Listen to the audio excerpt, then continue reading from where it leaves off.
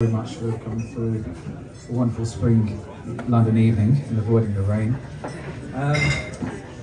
For those that don't know, I'm Will White, part of Mercury Studios, and for those that don't know Mercury Studios, we as a company, part of Universal Music, and we're very, very passionate about music, and not only just music, but the stories within and without music films. So, which is very much out into the Syd Barrett film that we're going to see tonight. This is a huge film, huge themes, and a very, very emotive film, which is Mercury are very excited to be part of.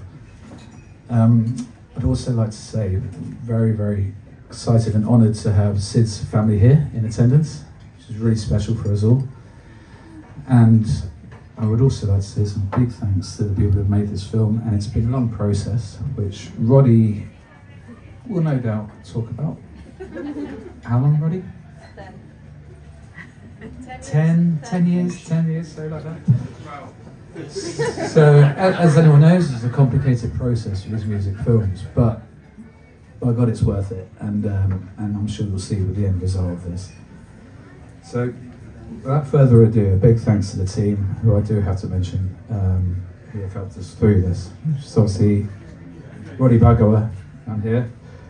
Rupert Truman, Orion Williams, thank you very much.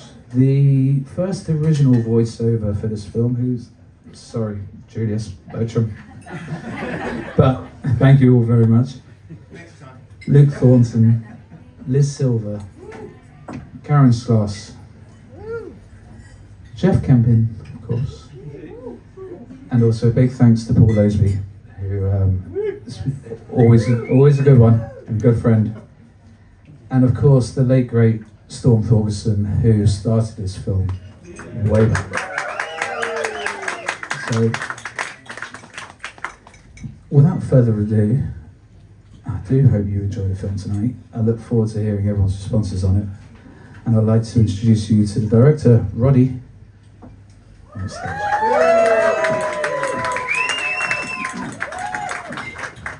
Thank you. You guys are all here for the secret screening that everybody wants to come to tonight. This was supposed to be a friends and family screening for the people that are in the film and people that worked on the film, but it's turned into something bigger and better. And I won't be able to thank everybody because it would mean thanking 98% of the room, but there's some people I want to acknowledge. I do want to thank Rosemary Breen and the Barrett clan. I do want to thank the Thorgerson clan. I thought I saw Barbie here, but I saw, Storms. Yes, there's Barbie. Some of Luke Thornton, who's one of our producers, his family is here, I want to acknowledge. I want to thank Jenny Spires, who prodded Storm's memories through the whole process and connected us with a lot of people for the film. I have to thank Paul Loseby, who helped me navigate the rather complex waters of the Pink Floyd, as some of you guys might know. And Tracy Kraft, who also was instrumental in helping us. Karen Skloss, our co-producer and editor, is here from Austin, Texas. Came all the way here, but actually she came to buy a house in Glasgow, I just realized. Orion Williams, our producer, is here, who Orion's mom said that he and I are going to work together for the rest of our lives, so we'll see how that goes. My co-conspirators, Julius Beltram and Rupert Truman, the Cat Called Rover. Did you guys get the Cat Called Rover badges? They're on the I made those over 3 days. Please take a badge. Storm Studios, who I've known for quite some time. A lot of them are here. Charlie, Peter, I don't know if Sylvia's here, I didn't see her. Laura Truman, Jerry Sweet's here. Lee couldn't make it, and Dan Abbott, who's in Berlin, who did the playlist that you guys are hearing tonight. Dan's a great DJ. I have to thank everybody at Onsite, who you guys will see the labor that went into the finishing of the film. Looks and sounds great. We got to mix at Pinewood Studios. It's very beautiful. I'm very happy with that. I need to thank Jeff Kempin, who along with Mercury, they've been tracking the movie for years, pestering us saying when is it going to be done. So I have to thank them. I need to thank the Everyman, who are going to release the film here in the UK. And it's fantastic.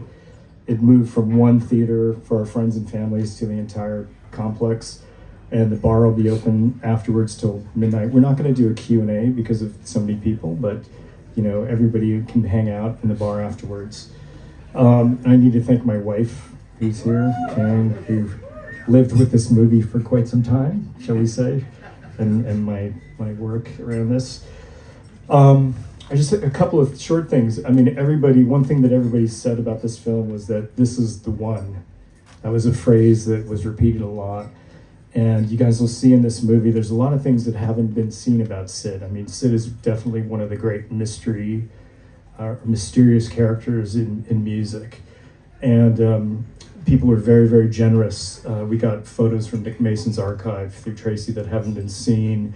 Gail Opinion, who I just met, who I've lived with her in the interviews for quite some time. She loaned us her 2 engagement rings, lent us, I would say, to shoot. So you see the engagement rings. Phil Taylor, who's here, who you'll see some photos from Sid's visit to Abbey Road during the Shine On sessions that have never been seen. And Phil lent us some photos for that sequence. So everybody was incredibly generous with, you know, giving their personal stories and memorabilia and things like that for the film. So it's been pretty amazing.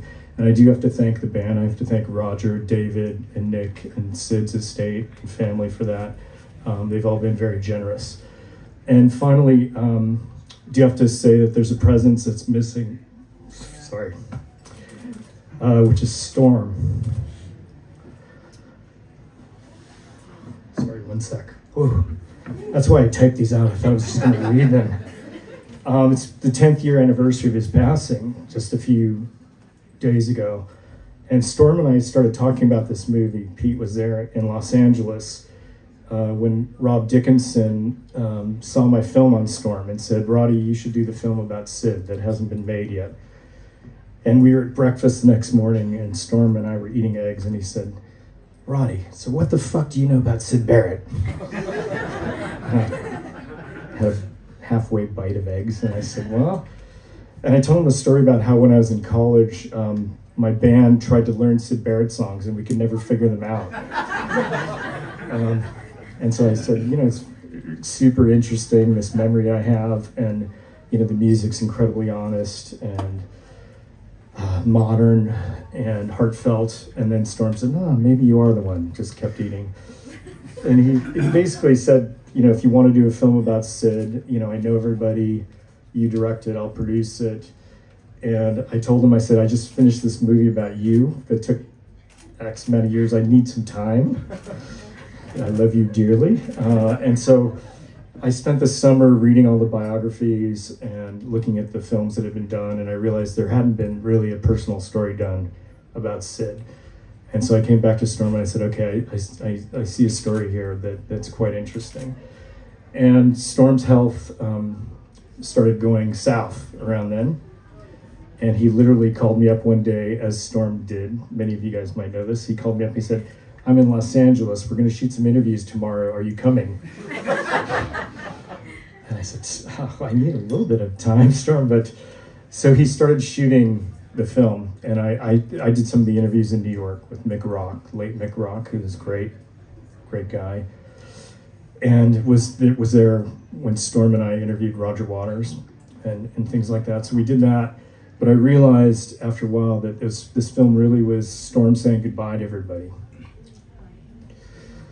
And so that took on a whole other thing. And so this film also is my goodbye to Storm.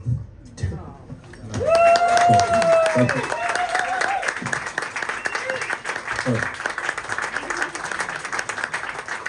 After all that emotional stuff, which I can hear Storm saying, don't be so fucking melodramatic, Roddy. I was supposed to say there's 2 theaters, upstairs and downstairs. They're very nice, big plush theaters. There's no assigned seats. Please only take 1 tote bag though. They're very cool tote bags. So we hope you enjoy the film. Thank you.